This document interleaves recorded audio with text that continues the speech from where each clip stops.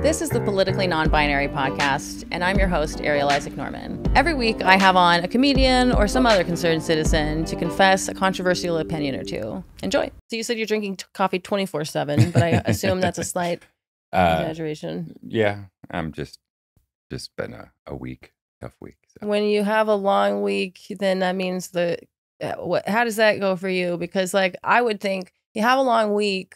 So instead, you wake up on Saturday, Sunday morning, and you go, let me luxuriate, not drink any caffeine for a while, maybe get up and have some tea. No, I'm a junkie, so I drink coffee all the time. But the problem is when you have a rough week, and then if you're going out on Friday and Saturday night, and then the weekends are rough, and then you don't get recovery, and then. Oh, okay. So what'd you do last night? I didn't do too much last night, actually. Yesterday was relatively low key, but. Yeah, I went out Friday and it was just a tough week. So usually my weekends are pretty busy, but I wasn't feeling very good yesterday. So there was a big party I didn't go to. Oh, you skipped a party. I did. Well, what happened Friday night? I just went out. I was out. I worked late and then I was out just at like a meet and greet with some people. And there was a drink involved. There's a drink or two. Yeah. I see. Okay. It was not that gluttonous of a week. So that's probably why I'm tired. I'm used to going. Your body's in rest mode now. My body's not used to it. So. Except your body can't be in rest mode because you keep fucking up your adrenal glands with all this coffee. Well, no, I don't think it has that much effect on me. I had an injury in my neck, and I have these two friends of mine that have been working on me. He's a chiropractor, and they own a massage therapy, and they were doing that. I think the toxin release really gave me a dump too, because what they did was amazing, but. It was like, I think. But then you need to be drinking lots of water and not coffee. I do drink a lot of water. Okay. I do. I accidentally drank coffee this morning because I've switched to tea, like finally, after many years of kind of going back and forth about should I, whatever. I've successfully switched to tea. But this morning, I finally went to the coffee shop by my new place. And I was all excited I'm like, because usually I would just drink an Americano with a pastry, like that's my thing. But then I was like, it was the last day of their pumpkin spice thing that's made with vegan. I don't even, you know what I mean? Like I like to be seasonal. It's a cute thing to do, but then I forgot to say decaf, which I didn't realize till halfway through it. And by then I was like, we'll just. I can drink coffee in bed. Yeah. And fall asleep with like a mug in my hand. It's just, it's not good for me. But I don't know. I don't know what it would be like to have caffeine not be that effective to you. Because like some people are just like that. Like the other day, a comic offered me, he for some reason got 2 cocktails. I don't know why, like the same one. And he was like, "Oh, do you want one?" And like usually, I don't really drink that much, especially at comedy shows. But there's a part of me that was like, I might just try. I just like trying things. I might just try it. And then I was like, well, which one is it? And then I just read the ingredients, and like one of the ingredients was like an energy drink. And I'm like, you have to warn someone. This also happened to me. I call it the reverse Cosby, because this guy brought me a cocktail when he was bringing everyone cocktails, and I didn't ask for one, but it's because I was like performing and he didn't just have the opportunity to ask. And so he just was like, "Oh, I got you one too." And I took a sip and I was like, "What is this?" And it was like a lavender blueberry espresso martini. And I'm like, you can't at 9 o'clock at night give someone like, just because it doesn't affect you. I won't be, if I drink 2 sips of this, I won't be able to sleep for 12 hours. Yep. When I was in my probably teenage years, so just a few years ago, somebody was smoking a bowl, and I guess they laced it with heroin and didn't tell anybody. Yeah. Same thing. I was like, okay, apparently I smoked heroin one time in my life. I had Yeah, I mean, everyone knows, like, I mean, some people still do it because they're jerks, but like, you're not supposed to lace, offer someone one drug that has some other drug in it. But with coffee, like some people don't seem to think that that's a problem. No, I know. Like I say, for me, it's not a big deal, but I know there are people that if they drink a sip after 6 p.m., they're not sleeping that night. And people need to realize, I mean, and especially it's like, yeah, some people are more sensitive to caffeine and some not. And that one, I don't think is as much of a sex-based thing, but it is that thing of like, you need to understand that some people are different from you. Like I remember one time, at a comedy show where we all got, I think we all got like 2 or 3 drink tickets or something at it was a brewery. So that's like one of their, and we were all kind of deciding like, ooh, what beers do we want to try and stuff. Maybe we got 2 drink tickets, and so this guy was like, oh, you got to get the triple, blah, blah, blah. It's, you know, best bang for it. You get so much out. And I'm like, okay, sir, you know, and this is a guy who's, you know, twice my size, and it's at least twice my size, you know? And I'm just like, okay, if you drink 2 triples, you'll be strongly opinionated. If I drink 2 of those, I'll be date rapeable. Yeah. So we have a different, you have to consider the other person's. This is a guy who probably puts down a case just to like lube up for the evening, right. You know? Right. Because that's the same thing. Most of my friends are alcoholics, and I'm pretty much a lightweight when it comes to drugs and alcohol. Yeah. I'm a cheap date. Cheap, yeah. Yeah. So unfortunately. Except for coffee. You got to coffee, yeah, that's right. It. That's right. Coffee, I am you got to boof it if you want it to hit at all. Never tried that, but you know. Maybe, well, they have coffee enemas too. I don't even know if that's, yeah. Mm-hmm. But does that give you the caffeine, or is that, I guess I never really, yeah, do you get a big high from? You want me to do a handstand and give it a shot right now? Just report back. I used to work at the Paleo Butter Coffee shop here in town back when it was just one trailer. Now I saw them there in Houston, which don't shop there. The woman who owns it sucks. But even though some of the products are good. But yeah, there was like, people were always advocating like really strongly, like you have to, like people evangelize about coffee enemas. I hate that. Like politics, religion, life, anybody who tries to push their crap, and again, lifestyle stuff, they do it all the time. You know, my way is the right way kind of mentality. Well, people do it with vices a lot too, not just, you know, things that they think, you know, like Jesus saved me or whatever, but like people will do it with vices, I think largely because if everybody else is doing them, then they don't feel bad about it. You know, it's like that thing when your whole family drinks a lot and then you say, oh, you know, I don't really drink. And they're like, well, you're not even have, you know, come on. Whatever. It's like, what do you think, you're better than us? That kind of thing. That's the world we live in, is everybody has to justify their own thoughts, opinions, and lifestyle by recruiting everybody. And I just wish people would realize, like, we're all so different from, like, as similar as we all are and whatever, there's so many differences, and you never really know which ways other people are different from you. And so like people over universalize their own experiences. And it's like, maybe you should drink, and maybe you should be an atheist, and maybe you should, but like that doesn't mean that the other person also should. I am totally happy. Everybody express your opinion, thoughts. I will have a debate. Just don't try to recruit me, because I don't care what, I can be 100% believer in whatever it is you're talking about. And I'll take the other side just to be, you know, just to be controversial with them. Well, I don't, but then again, I mean, I think sometimes there are times, I think, when it can be good to try to persuade people to a different point of view, but maybe it depends on this, like the spirit of how you do it. Look at politics nowadays. I mean, everybody's pretty much set in their ways, right? Like not on certain topics, but overall, you know, you got the liberals, you got the conservatives. Those two people are never going to convince anybody of anything, but they're both trying heavily to recruit the other side. Yeah, I don't know. I mean, that's part of the problem is like, you know, everyone needs to stop identifying so much with these labels. Oh, yeah.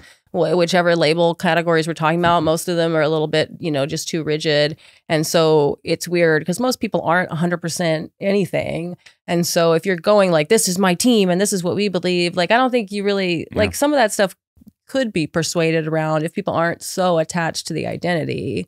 You know, I mean, I think and maybe I'm just someone who, like, I really am pretty susceptible to arguments, you know, like I really. But that means that you're kind of on the fence somewhere, usually. Yeah, well, and again, I look at it, especially with the lifestyle stuff, is that I know people constantly just trying to recruit everybody. And I'm like, if you are not 100% just, it's not calling you. Yeah. Then tread lightly, because psychologically, you know, the therapy is going to cost a lot of money down the line. If this goes bad, you misstep in a lot of things in life. But, you know, I'm trying to think of something that it can be good, like to try to persuade someone of.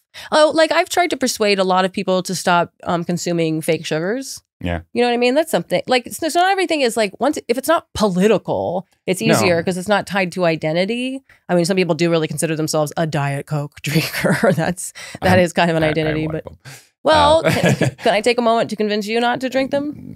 No, I doubt it. I mean, honestly, it's one of those things. I don't drink. I drink water and coffee so often that the only time I really put flavor in my body is like a Coke Zero. Coke Zero. And how often do you drink them? I mean, like at dinner, I'll have 1, 2, on a bad day, 3, but it's not like I'm, but it's the only flavor that I put in. And but I've been trying to convince people to join my cult for decades. Yeah. I just haven't found anybody that's that susceptible. But since you say you're so susceptible, wait, is it just a cult of one so far? I haven't figured out the concept yet. I just want to be a cult leader. I don't know what it is. I joked around. It'll be a sexual cult. Don't get me wrong. I fucked around and started a cult once, but it was all fine until someone in my cult started dating someone who's in an actual tiny cult. Oh. And that everything got, that's a long story. But anyway, what's your controversial opinion? So we were talking, I like to say the Me Too movement has no place in like BDSM and lifestyle stuff, which I like to start off that. I like to start there. To really get the debate going. Right. And I think, so what you're saying is, like the rules that people have tried to come up with in the era of reflecting on abuses of sexual dynamics don't necessarily apply in BDSM situations. Yeah, I think they're trying to apply them. And don't get me wrong, I am 100% behind Me Too movement. I think guys who look like me, middle-aged and old white guys, we should be walking on eggshells. We've done a few abuses in our lifetime. Just for thousands of years. Just I mean, okay, I can only be responsible for me. But I've been around for like 19 years in different lifestyles, swinging, BDSM, polyamory. So I've seen the change that social media and internet and those things were around, but they weren't that big, 20 years ago. And the energy is just kind of leaving all of these things because it's become this popular thing. So you get the Me Too movement comes out, and now all the, and for lack of a better term, cancel culture kind of stuff that's working its way into these lifestyles, and especially BDSM. BDSM was very self-policed. It is all about negotiation, all about consent, all about communication. The consent is prearranged before some kind of event or scene. But nowadays, the BDSM world, and again, this is not, I'm not the rule, but it's a lot about performative stuff, and it's not as much about psychological stuff. And the gist of BDSM is really all the physical stuff that's done is really to elicit a psychological response. Right. But because of this, like trying to apply the kind of Me Too culture to it, when both male and female are dominant and submissive, it doesn't make sense right there to some extent. But you can't do a lot of the psychological stuff because you haven't negotiated every little thing. So you don't want, as the sub, to have to be giving enthusiastic consent throughout the whole thing. Exactly. And, or me planning everything, if we're going to play and I got to, I got run everything by you. There's no surprises. There's no fear play. There's no kind of psychological response I'm going to get if you're already prepared for everything. So, you come up with parameters, you negotiate certain things, but you kind of got to mind fuck them a little bit. Yeah. Within reason. Well, don't you, I mean, because to the extent that I've, gotten into these kind of things, you can tell the Dom, here are my hard no's, and then but anything else is a good until I say red light or whatever. Right. You can also do a thing like I've seen some real Virgo energy from a Dom who made a whole spreadsheet of every possible sexual act she could think of, and then you have the person go totally no, a little interested, kind of interest, pretty interested, or definitely yeah, or that kind of thing, and go through all of that. And so then the Dom can look through that. So now if there's 200 things on that, then in any given day or scene, the sub isn't going to know which things you might do, but this person has a really good idea now of the things that are not only off limits, but kind of where we're at. And that's fine. And usually for me, because I'm a dominant, so the submissive a lot of them have those lists, and you can go through that, and they're pretty detailed, but it doesn't talk about all right. So for example, I'm negotiating with somebody, and a lot of times this is how it goes. It's like, okay, I'm going to take my clothes off and give you my body for an hour and tie me. I'm more well known for rope. So a lot of times rope is involved, as well as other things. And you can tie me up and you can go down on me, you know, you can finger me, you can stick your dick in my mouth, you can touch me here, you can do this, you can beat me, you can leave marks on me here, here, here. But, you know, nothing in my ass. Don't go in my ass. So for me, I want to get into that fear play. So a lot of it is about the submissive, you know, being vulnerable, right? And getting into that vulnerable space and taking them close to that line of consent violation, but not going over it, right? So there's the walk that we have to do. Yeah. But so they say, okay, nothing in the ass. So what I'm going to do is, or what I used to do, and I probably couldn't get away with this anymore. I can with my partners and people I know, but if it's more somebody that's new, I might take lube out when they're bent over and lube up their ass and then grab a dildo and kind of go tease, right? And that's fear play. That's psychological. I'm getting in their head. I'm doing things like that. You can't do any of that kind of stuff anymore without, you know, kind of getting a bad reputation.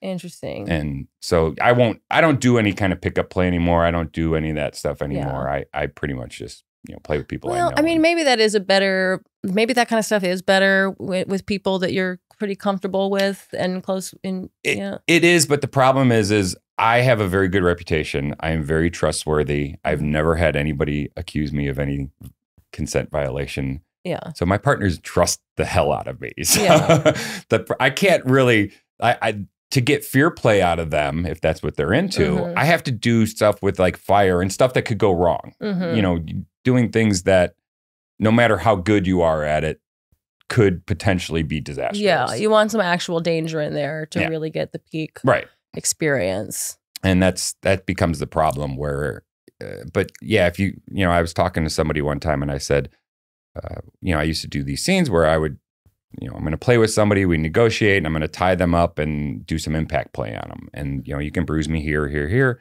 So I would tie them up, but they, you know, don't draw any blood. Don't do things like this. I would tie them up and then I would open up my toy bag and I'd bring out, you know, you can bring out like a bat with barbed wire on it or things that are obviously going to draw blood, right? And you lay them out like you're going to use them, but you're not going to actually use them. And, you know, a friend of mine, and she runs kind of one of the educational groups, we got in a big debate because she's like, you can't do that anymore. And I'm like, BDSM is, again, it's a psychological thing. Yeah. You know, swinging is a very physical thing and BDSM is very psychological. And, you know, she was like, you can't do that anymore. I'm like, this is why the community is kind of falling apart because there's the energy has left it. Everybody that is coming into it now has learned from performers. Yeah. I used to be a performer a lot. So I'm part of the problem. And I got caught up in the popularity of being a performer too. And the performer, can you explain what that means? So well, performing can be two things. Like at a party, if you're doing a scene in front of 30 people, 50 people, you're performing. But I also have done big performances. Like actually at Ironworks, they do a big thing here. And I used to do these performances in front of 300 people that were vanilla people. They were psychiatrists and psychologists. That's funny. It was great because they would come to, they'd come for a conference. And what it was a conference, and it's the Sexual Health Alliance. I'll give them a plug. They used to do where they bring in like psychologists and psychiatrists. They do a conference teaching them about lifestyle, teaching them about people that are in swinging, BDSM, polyamory, to educate them how to talk to their clients. And then they would do like a masquerade ball, a big party right down the street here. That's cool. And like 300-400 people would show up and then they would have all these performers come. So I would come and do like suspensions and fire play and stuff and like the middle of, and these people just wide-eyed because it was like, this is what our clients do. I fed off the energy, similar like when you got an audience in your hands, right? And you're feeding off them. I was like, this is so cool because I'm just looking at doe eyes everywhere going, there's this guy doing things to this naked girl and suspending her and then lighting her on fire. And it was just crazy. So I did a few of those, and that was pre-COVID. But okay, so performing, that means like, so now that if you're now, because people are becoming more performative with it, you're saying that has led to a culture of people being less interested in the real intense psychological scenes in private. Yes, and I think, like, again, rope's the big thing now. There's a whole rope community, which is problematic in itself because rope should be a tool that's used to create energy or some sort of dynamic between the top and bottom. But it's just become performative and artistic. Very aesthetic. Yeah, and I love the performative aspect of it. I love the artistic aspect of it. I thrive on that stuff as well. But I've done classes with some of these people where I talk about like enhanced dynamics between the top and bottom and psychological tools to kind of get the bottom or the sub deeper into the scene. And they're just, same thing, they're just blown away by this concept because with social media, you know, most people are learning to tie up, to do it in front of a crowd, to do it, put it on their Instagram accounts, right? You know, and the only time they ever tie somebody up privately is practice for those kind of things. Yeah. So, and again, it's beautiful, it's artistic, it's creative, and those are great things, but it's not kink, it's not BDSM to me. Yeah, exactly. It is just like an aesthetic thing. Yeah. That's something I like, because so many women for a while when I was like on the dating apps, it was just like shibari, shibari, shibari, shibari. And I think, yeah, it didn't seem as much about the psychological dynamic, you know. And even within the community. I just think it's so pretty. Like, yeah, I want to be, you know, made that pretty. And again, that's a wonderful aspect of it. I'm not knocking that aspect. But it's like everything's for the gram now. It's kind of what you're, and that makes sense. The deeper connection that you can have and the energy that you can feed off of each other between two people. Like, I don't like abusing women. I don't like hitting women. Right. I like the response. I like what it gives them psychologically. I like that their body's a canvas and, you know, I can bite their ass and leave my teeth marks. And for the next 5 days, every time, you know, their ass is warm and they can feel that bruise and they're going to think of me. I'm, you know, it gives me a little bit of, you know. Yeah, a little thrill. Yeah, exactly. Yeah, and it's for me like with sexual kink stuff, like I really like having like a storyline or like a real psychological dynamic going on of what the power exchange is and why and what's going on with that. And like, so that's just not at all what's going to be happening if you're doing it performatively. And that's one of the classes that I did was, it's called it, I think, in enhanced dynamics, you know, between top and bottom. And again, it's just basic psychology 101 stuff, you know, how you talk to somebody, where you're positioned, you know, to put them deeper into a subspace or into a more vulnerable situation. So, and people in the community that have only been in it for 5 years are just, these thoughts never cross their mind, you know, and somebody like me who's been in it. And when I started doing rope, it was becoming popular, but there was only a handful of people that were, you know, pretty good at it and trustworthy. Now everybody's into it. But again, it's become, we're going to do a rope scene. Yeah. Well, it's become the top is scening with the rope. The bottom is scening with the rope. But again, it's a barrier and it's just like, okay, this is my canvas and this is my paint and I'm the top who's going to paint this picture. But there should be a lot more to it, in my opinion. Okay. So I see what you're saying about the Me Too kind of stuff getting in the way of wanting to tease people with violating their actual consent.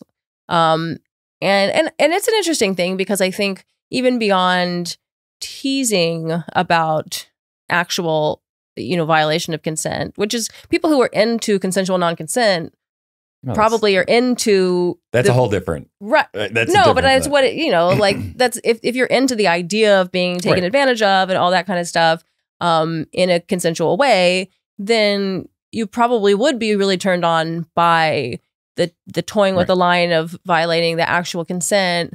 And then sometimes there is a dynamic of like people don't really know what they want, or the thing that they're most afraid of might be something that does give them the most catharsis or release or, you know, exhilaration or whatever. And so, but to me, again, that's something like if you really wanted, if you were actually going to get to a deep level between people where you really could violate what they said their consent was, all the while them having the ability to say red or pineapple or whatever, then that's something that probably really only should happen between people who really know and trust each other. And if I'm playing with somebody new, I mean, I've always been paranoid. I'm always going to do a baseline. Yeah. But again, doing a little bit of mind fuck in there is Yeah. going to really get them a little bit more of that cathartic release. Do you think that's also part of the whole like kind of like triggered complaining culture where it's, you know, because I just notice a lot of times when people say they're triggered, they just mean they're upset, you know, and it's like, yeah, but upset is physiological arousal, which can be interpreted by your mind in different ways. And so like, but people seem to be, a lot of people, like the younger especially, seem to be really averse to feeling a lot, feeling upset. And that's, but part of BDSM is all about feeling upset and then the release from that. The therapy, because so many people that have sort of abuse or some other sort of traumas in their past use it as as therapy, right? Like to bring them close to that point, but have somebody they trust to not go past that point, actually is very therapeutic to them because it empowers them and they're kind of taking the power back from something that's whatever traumatic issue it is. Yeah, either whatever kind of abuse it was, you can take the power back and you can also have it happen now in like a loving context and things. But so I could see, I think it is one of these things where just like we're all kind of roll our eyes at the Gen Z or younger millennials who, you know, think that they want safe spaces all the time and complain about being triggered by this, that, or the other, or say they have PTSD, even though nothing bad has ever really happened to them. Well, we all have PTSD for something. I We're mean, all triggered by something, but it's kind of like saying we all have OCD. It's like we're all on the spectrum of how traumatized we are about all kinds of things, but it's like, there's a clinical definition, and then people use narcissism and OCD and PTSD and everything. Believe me, I have kids, in a way that, and it's like, you know, they self-diagnose themselves and they wear it as such a badge on their sleeve. And I'm like, it's everybody, crazy. You know, it's called teen angst, right? We've all been there. And don't get me wrong, there's some real traumas that you have to really kind of address, but it's not this major kind of and people life-altering maybe event. At some point need to learn it's okay to be upset and go through that. And so for some people, if they have lived a life where they have avoided upset at all costs, and that's what they've asked the world to do for them and their parents provided and whatever, then like, yeah, maybe sex isn't the only or the best time to get through it. But at some point it's just part of a larger problem of like, no, it can really be a good thing to go through being upset and in a safe, trauma and is character building to some extent, trauma right? I mean, makes for better memoirs. Yeah, you know, we didn't all get to where we are by living this perfect ideal life. David Sedaris' father was a real piece of work. Oh boy, we can deep dive here. Well, of course, one of his sisters has killed herself, but she had a lot going on, and you know what? It takes one of those to get a David and an Amy. Well, that's okay. I'll stop. Again, living through my kids and their all their traumas, and they've had some real traumas and things. But I also, you know, my generation, we couldn't wear that stuff on our sleeve, right? We had to, and I think you learn to cope with things a lot better in a way to where nowadays it's such a badge of honor, and you know, they all kind of diagnose themselves and they all have all these issues and all these issues. And we all have all these issues, and finding a way to deal with it. Again, for me, a lot of that is lifestyle stuff, because to me, that's all escapism, right? Yeah. I mean, there's a part of me that needs that, and there's a part of me, and I haven't really explored why, but you know, I do know it's cathartic and therapeutic for me, because I know I get a high off of it. I can go in and do something, and you know, you live off of that in your brain, and you know, you're having a shitty day at work, and it's, you know, rest in that area. Go back to that gangbang a couple weeks ago. That was awesome, man. Life's worth living. Okay, so that's one aspect I could see. I could see what you're saying about Me Too kind of cramping BDSM style, but you know, a lot of what the Me Too movement was about was trying to get, particularly men, but people in power, to recognize dynamics that are going on with the boundary, is that the grayness of consent when someone who has power over you is wanting something sexual from you, and you're not thinking about that dynamic and realizing how her consent might be really tilted towards something because she's worried about losing her job or not getting promoted, et cetera, et cetera. And that's absolutely perfect for the Me Too movement. But when you're putting yourself in a place, male or female as a submissive, to give somebody power for an hour, a day, 24/7, lifetime, 365, whatever it is, part of what you're trying to get is to give up that power, you know? And like my ex, a lot of the real crazy stuff that we did, you know, she would say, tie me up and then, you know, let these other guys and girls at me, right? Kind of things, because she was giving up the power to me. So she could put that responsibility on me and it didn't mess with her guilt as much, right? Because she still had that, you know, you were brought up with religion. Religious stuff. It's not my fault if I'm being raped. Exactly. So, and there's a lot of that happens is people, you know, they want to be put on display. They want to be put into that submissive role. They want to be put into to where they're giving up the power. That's part of it. It's, you know, and for me, I can associate it, I say, like a massage. Like you go in for like a real relaxing massage, the music's going, the candles going, the lights are right, and you lose yourself in that, and time flies by. And I couldn't tell you how many times I played with somebody for like an hour and a half, and they'll be like, "That was 20 minutes." Wait, you're done? You're only gonna do 15 minutes? I'm like, yeah, we're done. We got to get out of here. There's like people waiting to use this apparatus, and you know, we've been way over our time limit. So that's why I say the Me Too movement in society and work, but in BDSM, you're literally, it's a power dynamic that you're going for. Yeah, I don't think there's a lot of cases where people are like, oh, I didn't want to enter a BDSM relationship with this guy, but he, you know, was ahead of me in our career paths. And so I had, like, I just don't. I'm not moving up in the BDSM world by letting this guy do stuff I didn't really want. Cane my ass, right? You know, right. So I'm trying to think, like, what else are people even applying from the Me Too movement toward BDSM? I just think it's just a mentality and fairness. You know, men who look like me have been horrible in society. But in that world, it's you can't take everything from your social life and the world and how everything's going and apply it towards that and then get the result that you want. And they are. And that's I'm saying people are getting, again, lack of a better term, canceled. So yeah, like give me an example of who's gotten canceled for what.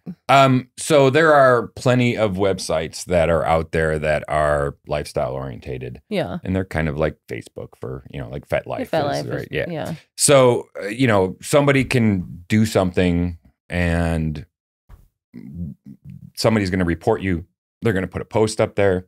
And suddenly you can't go to groups and parties. And so like, what's an example of somebody who, like, what has someone done? I know of one guy who was dating a girl, tied her up, and the anal thing is actually why I brought that up, is because he tied her up and he was fucking her from behind and he had his thumb right by her ass. Yeah. And he says she was kind of backing into it and he just kind of let her, you know, kind of ride the, and yeah, he's not allowed to go to parties and stuff. Certain groups have banned him because she said this. I'm like, okay. She said that was not, and that was a hard limit for her that they had negotiated. Yeah, and she said he put his thumb in her ass, and she was tied up, so it's a BDSM thing. But I'm like going, this is kind of a relationship thing, really. Like, yeah, you were tied up, but this was private in your bedroom between, I don't know how they were dating. I don't know how long. I don't know any of that, but. Yeah, to me, I was like, that's not even a community thing. That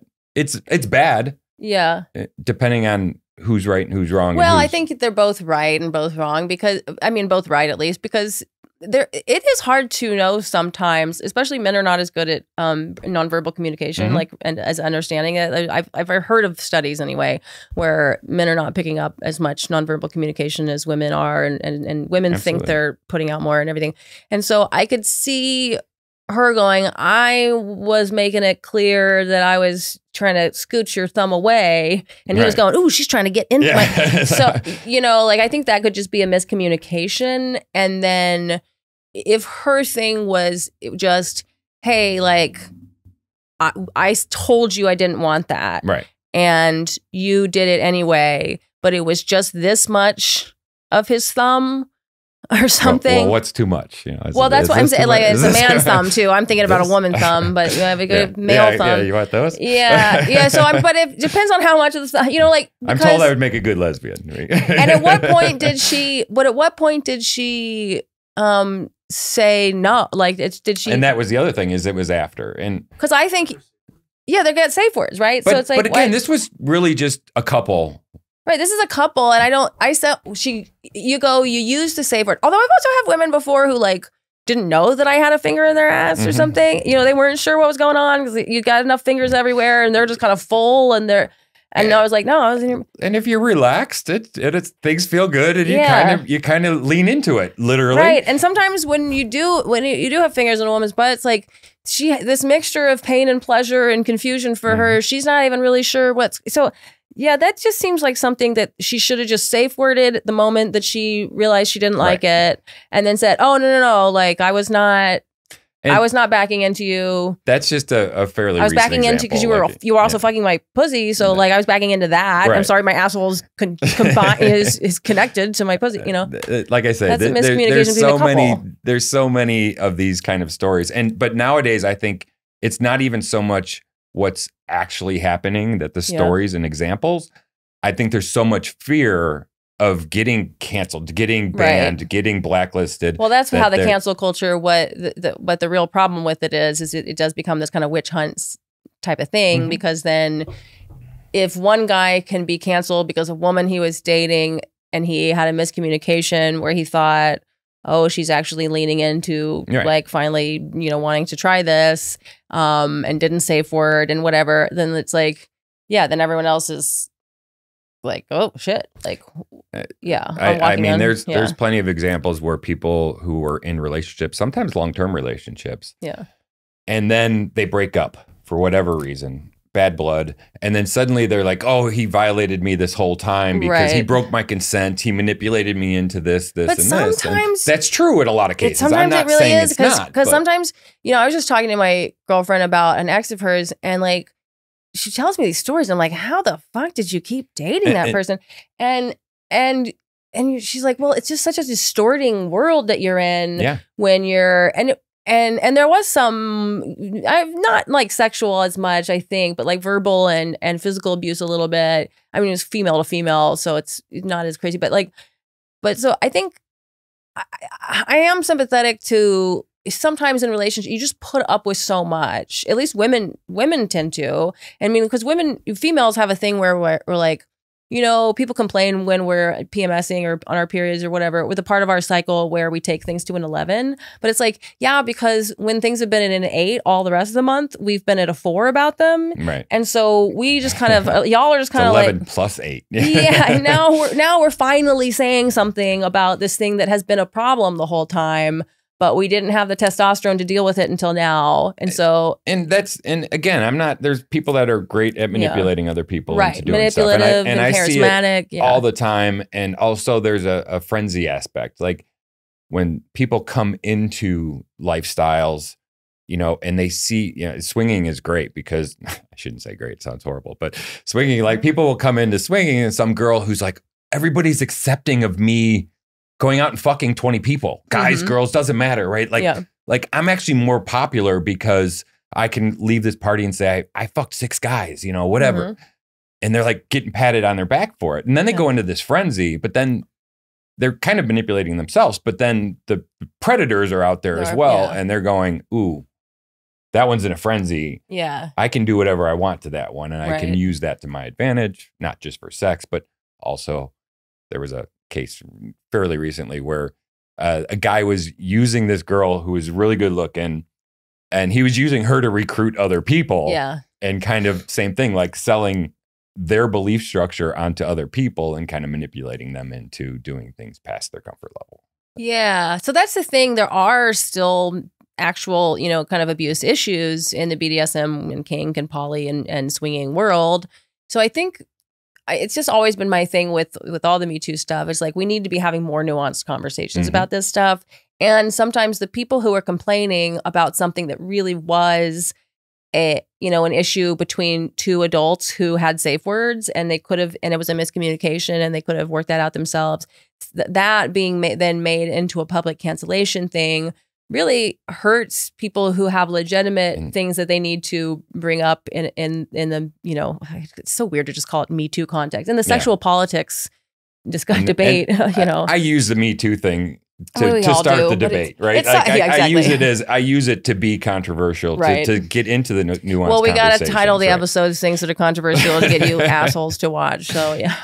Yeah, that's and again, I don't play or participate nearly as much in any of these worlds. I'm very social in them now, but I don't play as much like I used to because of a lot of this. And you gotta, like BDSM, you feel like you gotta have a 4-hour conversation to play with them for 30 minutes, right? Yeah. Because you gotta make sure you're getting all of these aspects done.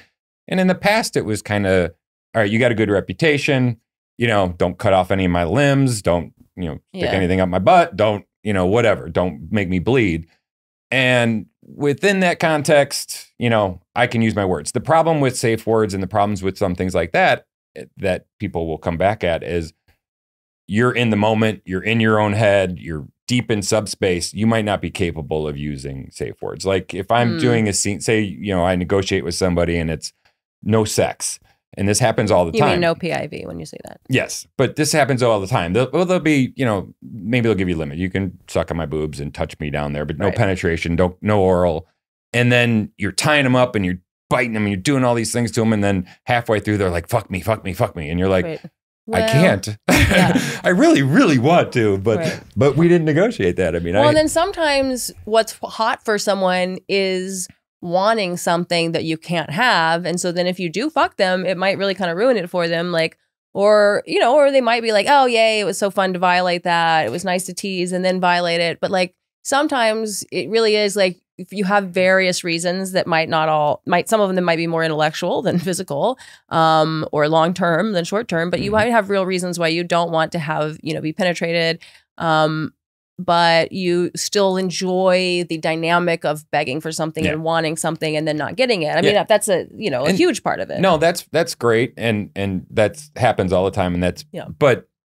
Again, you can't change negotiation midway through, because that's when you're definitely going to get canceled. Yeah. But I've had a partner of mine one time, and real heavy masochist. And I'm not a sadist. I'm more of a sensualist, but I like reaction. So if they're masochistic. And this was a sexual partner of mine. And she told me, I don't want sex when you're doing really heavy impact play on me, no sex. And I said, all right. So did all the impact, got done. And then she was like, fuck me. And I was like, I can't. You said no sex. And she's like, no, I meant during. My aftercare is sex. Yeah. Right? Yeah. I'm like, well, you needed to, verbalize that before we did that. I got that when she said that. She said during impact, no sex. Well, she said, no sex. She kind of made it pretty open-ended. So, so she just said no sex. And I, my brain was, until you come down in probably 24 hours, I am not having sex with you, because you could be in a space where you're not really able to. It's like being consent. Drunk. Yeah. You can't consent. Right. It could be one of those things where it's kind of like, tie me up so I can hear the siren song, but don't actually let me go. Yeah. So that's the kind of thing where it is good to be doing this with partners that and that you can talk about that kind of stuff beforehand and go.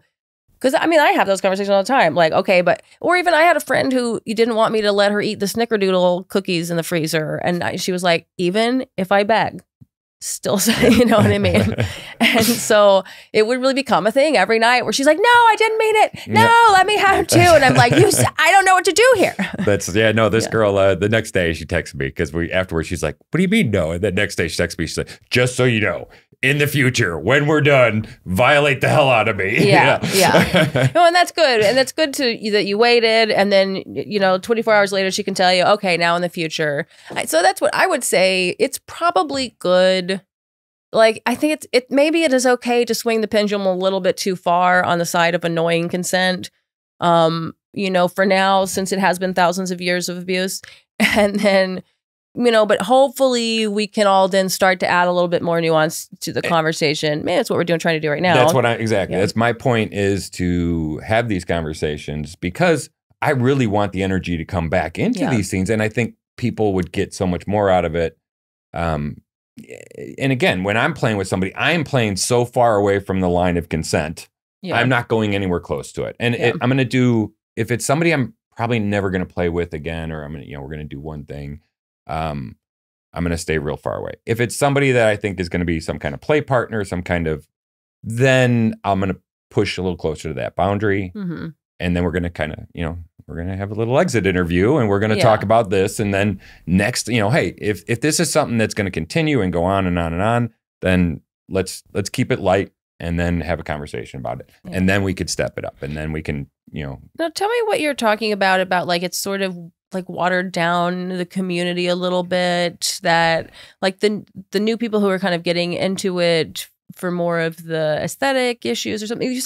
You said you've kind of hinted at something a couple of times, that like the feeling of the community has changed. What's going on with that? So for me, it's all about energy exchange. It's all about the dynamic.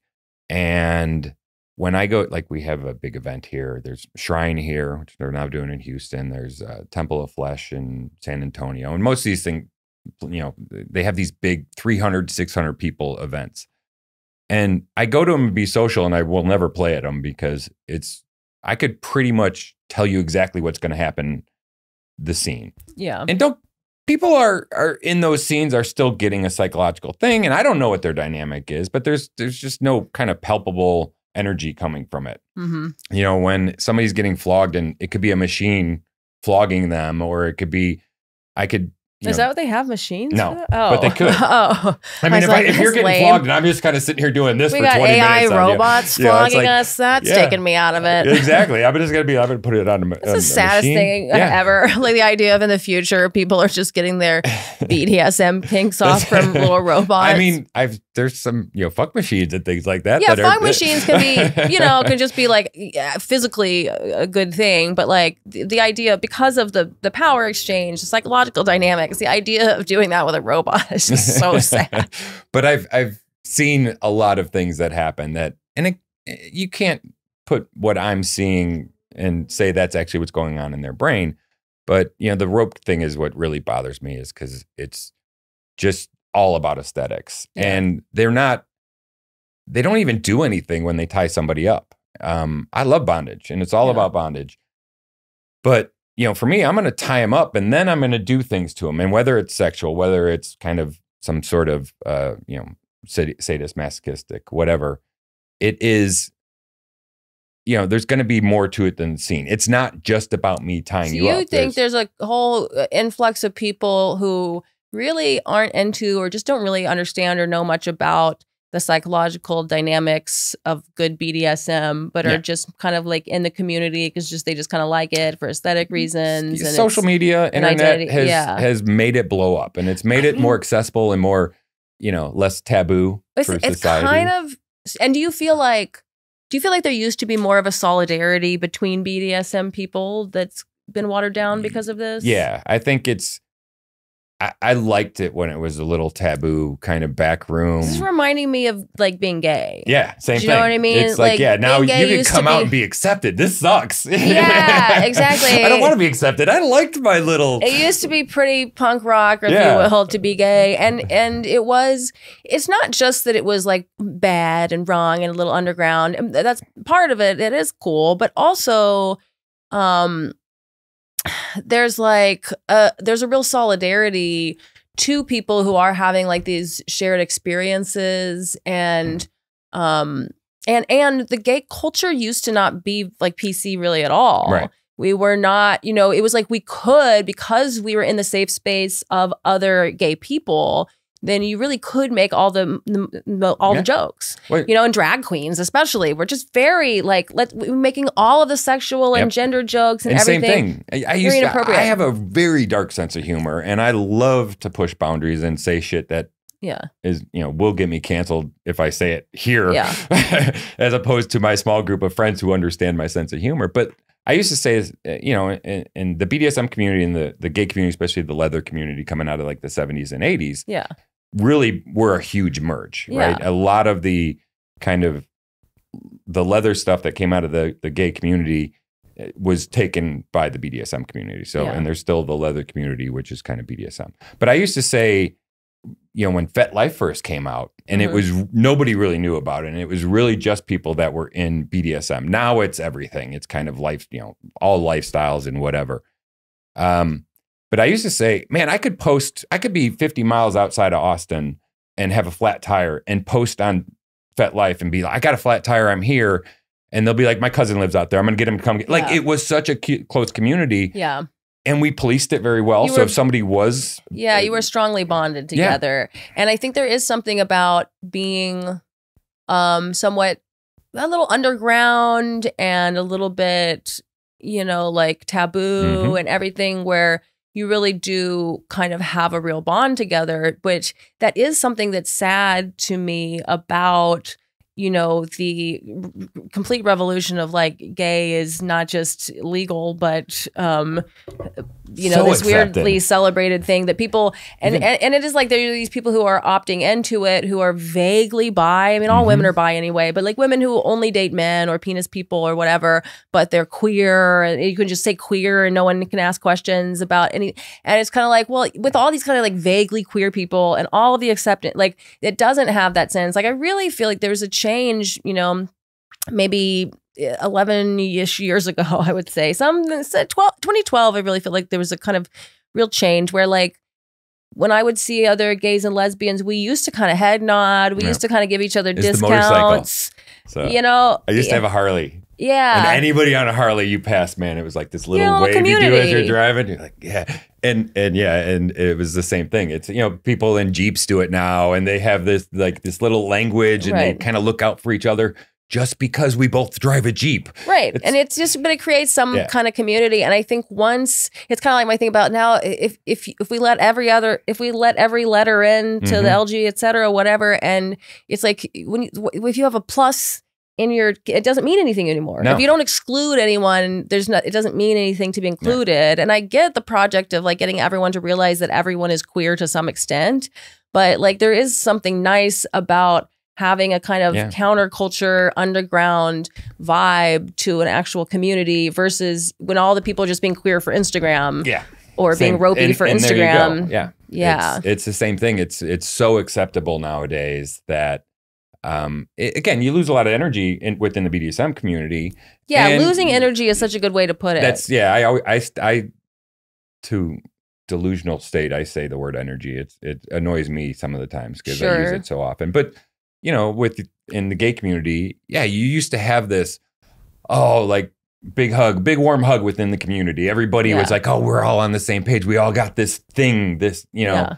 And I could see that, like I say, with the BDSM, it's my whole family knows about it. My kids know about it. It's like, no big deal. You're into this. You know? Your kids know that. That's funny. They don't know details. Like they're not gonna. They could see this. Like I wouldn't mind them seeing this. Yeah. But, okay. As long as they don't know. I'm very cautious to not tell too many personal stories in these situations. Do you have some crazy stories that you could tell that you wouldn't want your kids to hear? Oh yeah. That we can we do those for the Substack? Can we put those on there? All right. Well then let's tease that. We're gonna get into the after hours portion. Not safe for Chris's kids. Yeah. Well, kids, I guess if you really want to subscribe to the Substack with your credit card, you can figure it out. But maybe there's a way to do that. But all right. Well, Chris, is there anything that you'd like to plug or endorse or recommend? Not really. I just it doesn't have to be of your own. It could be a book you read. No, I'm doing this and other things like it. I really would love to bring that back to the Austin community mainly. Of course, it'd be great if it was everywhere, but I just think I think this will start some conversations within the friend groups that hopefully it'll be a domino effect. And you know. Thanks for making it to the end of the episode. Things got really juicy from here. If you want to watch it, go to politicallynb.substack.com, where you can find all kinds of bonus material.